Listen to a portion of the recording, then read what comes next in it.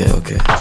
I understand that. Okay, now, for people that don't know, where'd you grow up at, man? Like, you know, what type of city? What area? Compton, straight Compton, no sides, no just niggas used to roll down Rosecrans. We used to be bumping that. Pops used to be bumping that NWA shit, and shit. Cruise down the street, my 6'4". We wasn't in no 6'4" though. We was in the brown dukie van and shit, same color as Dookie. No, I'm talking about, but yeah, we pumped that shit all day. Oh, okay.